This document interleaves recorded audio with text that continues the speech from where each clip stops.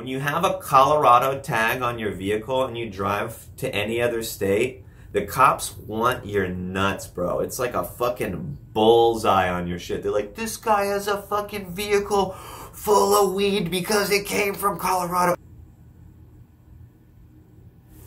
What's up, everybody? Cewpins here, and on today's video we are going to talk about the second time I thought I was going to jail on my move from Colorado to Florida.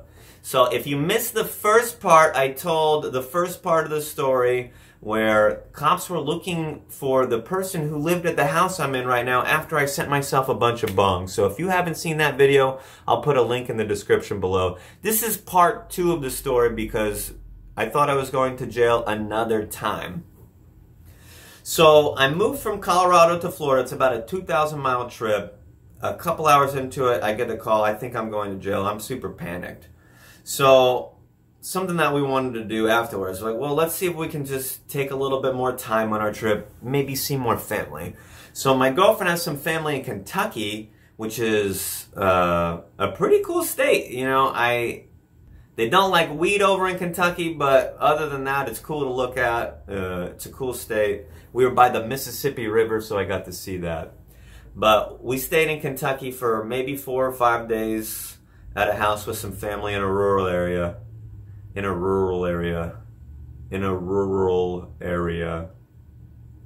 We did the same thing. We kind of left later in the night. I like driving at night. I don't mind. Way less cars on the road. The weather's cooler in general. It's just, I like it. I don't, if I'm going to be driving for hours and hours and hours, I kind of prefer it to be at night because it's a little easier. So we leave in the night. And the road that I'm on, it's like 2 lanes, one going both ways. There's just like tons of dead deer along the road. So I'm just like being very cautious, driving a little slower than is recommended. And I noticed instantly there's like an SUV behind me, a nice newer SUV. And I couldn't tell if it was a cop, but in my head I'm like, let's just assume it is, and let's just make sure we're not swerving. I never want to get pulled over. When you have a Colorado tag on your vehicle and you drive to any other state, the cops want your nuts, bro. It's like a fucking bullseye on your shit. They're like, this guy has a fucking vehicle full of weed because it came from Colorado. I swear that's the mentality. And anybody that has a Colorado plate that has driven through Kansas, Texas, Missouri, Kentucky, if you've driven through these places, they look for you. They want you. They just assume that you're the guy. So this SUV's following me for, I think it was like 8 miles until I get onto the interstate, basically. And I'm just making sure I follow every road rule I can. I'm not speeding. I'm not doing anything wrong. And I get onto the highway. I merge from the on-ramp, and as soon as I get on, I see flashing lights behind me. It was a cop. He really wanted to pull me over. He was following me for miles and miles, I guess, waiting for anything. He pulled me over for not using my blinker to get on the interstate. And honestly, I never do it. I might never do it again in my life. I did it the whole rest of the day because I was like, oh my God, this guy got me. But I merged onto the highway. You know, it kind of turns into one lane. Well, you feel silly using a blinker. You're like, well, I'm not changing lanes. I'm just becoming this other lane. There was no cars I was affecting. My indicator wouldn't have signaled anybody other than the cop that wanted to pull me over. So he pulls me over. I have 4 dogs. I have a cat. I have my girlfriend in the car. We're all freaking out. My dogs bark. They're gonna bark. I got some little dogs bark. So there's cops walking up to my car. I have my window cracked and I'm just like yelling out, hey, just warning you, I have a bunch of barking dogs. They're gonna be barking or whatever. I don't know. I'm not like super comfortable with the situation and super stoked about having this interaction with a Kentucky police officer in a random area. He was a canine officer and said he worked in like drug enforcement or whatever. I didn't know exactly what he said, but he said that his main goal was, you know, to make sure people aren't moving through his town with hundreds of pounds of stuff, which is what he told me. And I'm going to be straight with you guys. When I moved from Colorado to Florida, I knew there was a very high chance of me getting pulled over and possibly searched. So I made it a point to not bring any weed on me, any dabs, any edibles. We didn't bring shit. If I wanted to get a little bit of cannabinoids in my system, I bought CBD at stores in states like Missouri and Georgia. I went to the store to get CBD there so I could have a receipt from the location. So I can be like, nah, dude, I bought this here in your state. I was too sketched to bring CBD from Colorado just because it said Colorado on it, because I knew they wanted my nuts with the Colorado plate. So I was very, very sure I was going to get pulled over, or I knew there was a high chance of it. So I didn't want to have any chance of possibly going to jail, possibly getting my dogs and cat taken away. I've heard horror stories. This is a story I've heard a few times of somebody getting thrown in jail when they have their dog with them, and their dog gets put in the pound, gets put in, you know, whatever. Sometimes they'll put your animal up for adoption. Sometimes they'll put your animal down, and these things can happen while you're waiting to get out of jail. So, like, I knew that there was any possibility of me losing my animals. There was any possibility, so I wanted to try to avoid that. So I didn't bring shit. There was no, you know, vacuum, nothing. I didn't bring anything.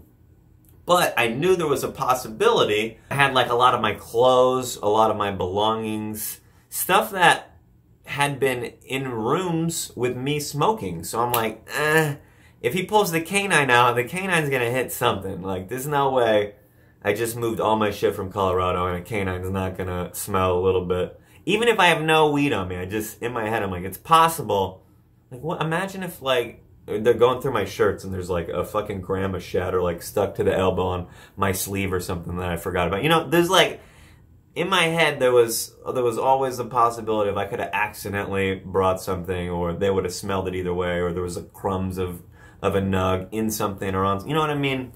I thought that if a canine's in my car, like, we were done. He had the canine with him. Never brought the dog out of the car. Never did, which I'm really grateful for. He just talked to me, talked to my girlfriend for a bit. I know for the most part, when dealing with a police officer, especially in a cannabis situation, most people will advise that you don't say shit. You don't talk about your day, you don't admit to anything, and then you just basically ask, you know, am I being detained? Why was I pulled over?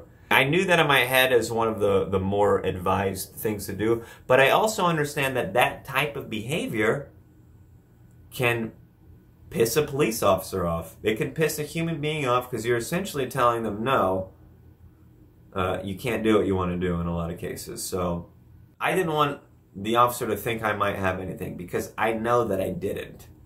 So I said that he could search. I said that, you know, he could check out anything if he wanted, but my number one concern was that I wanted to make sure my animals were safe. He didn't end up searching, didn't even pull the canine out to sniff around, nothing. He even told me several times, he's just looking for people with, you know, 200 pounds. I'm looking for people with a lot, so if you guys have a small amount, that's cool. He stressed that several times, but I said, listen, bro, small town cops are not cool with weed. I didn't even bring a fucking small amount. I didn't want to count on you being cool with me having a small amount, so I didn't even bring that. He pulled me out of the car at a certain point. This is where I got a bit sketched, because I got pulled out of the vehicle for like more questioning or whatever. He just wanted to take me back. I think it was just to try to see if I was acting nervous or if I was going to keep looking back at a certain spot. I don't know. He just kept asking about secret compartments. I had a top carrier on there. The shit was packed in my van. Like, wherever there was space, I just had belongings. And it was packed with that. And he even commented, you don't look like you have a lot of stuff if you're moving. And I'm like, am I going to bring a fucking couch 2,000 miles across the country? No, I'm going to sell a couch and then fucking buy a new one. So it was a very, very interesting encounter. At one point in the encounter, he even asked me, like, what kind of stuff do I do, like, for a living or whatever. And I knee-jerk response with, oh, I do, like, streaming and make videos and stuff. And he responded with, oh, you make videos? You have like a YouTube channel or something? And I'm just like, oh God, why did I say YouTube? Why did I mention that? He asked me if I had a YouTube channel, and he said, what kind of stuff do you make? I just was like, spaced out for a second because I'm like, what do I? My girlfriend chimed in, oh, he just does like a lot of IRL stuff. And then I immediately latched on, like, yeah, I just did a bunch of, like, the last few days I've been walking around Kentucky doing live streams showing off the area. So, like, that's just what I mentioned. And then we talked about that and the Mississippi. I kind of had a little bit of change in the topic. Because what kind of YouTube videos do you make, Cewpins? Well, canine officer who's looking for weed. I have such hits as I bought an ounce of weed for 25 cents. And I have another one of me smoking an eighth of weed in under 5 minutes. I didn't want to get into it, so I'm glad my girlfriend changed the subject on me there. But it was just very scary overall. I mean, he took me out of the car, asked me a bunch of questions, sent me back into the car. He told me that he was going to have me go sit back in the car and then pull my girlfriend out and talk to her. But when he pulled me over, like, there was a barrier along the side of the road. I actually pulled up as close to that as I could. And when he was walking over, he was like, oh, it doesn't look like I'm going to be able to, or it doesn't look like she's going to be able to get out. So he just had her roll her window down, asked her just a few questions, had us just restate, you know, basically that we didn't have a little bit or a lot. And at the end of the interaction, he says, you know, I believe you guys. I don't think that you have anything on you, but you could have 200 pounds on you, so I'm just gonna let you go. And it was really interesting to me. I was thankful for that. He really didn't search, he really didn't look in the van too much. He just saw that we had dogs, talked to us about his dog and his SUV, the canine unit or whatever. But he said, you know, you could have 200 pounds on you, but I believe you guys, and you can go, have a nice day. And I was very relieved. I was still nervous. It's one of those things. You're like, fuck. There's a police officer behind me. I have a Colorado tag on. I'm not in Colorado. This is not a good combination. But he let me go, and I'm so relieved, and I'm driving away, and I just had one thought in my brain the whole time as I'm driving away, like, just this whole weight is coming down, it's leaving. I'm just so relieved. And then I can't help but think, fuck, bro, I could have had 200 pounds on me. I could have fucking brought pounds of that shit. I mean, I couldn't afford 200 pounds, but if somehow I had 200 pounds, that cop literally said, bro, you could have 200 pounds on you, but you're good to go today. So fuck, bro, I could have got away with 200 pounds. No, I'm just kidding. I'm just kidding. I'm kidding, but in all seriousness, holy fuck. I was very scared. I didn't like it. I knew that interaction was going to happen, or there was a high chance of it happening, me getting pulled over in a state that wasn't Colorado because I had a Colorado plate. Like, that just adds a high level of suspicion to anybody. Any state where they don't have legal weed or even, like, medical on the horizon, like, well, listen, buddy, I don't care about you and your drugs, you know, like, they don't give a fuck. So that's what I knew. I knew I was going to end up going to some places where they had way different views than other parts of the world, so I made sure to bring no weed on me at all. And I could have had 200 pounds, but I didn't. I don't even weigh 200 pounds, fuck. But thank you. If you like this video, it's part 2. If you missed the first part, link is below. But check out my social medias. I also have links for my Twitter, my Instagram, all that shit. Go check out the links below. And for my live streams, tune into my Twitch channel at twitch.tv/Cewpins. I might be live right now. Tune into that shit. Or don't.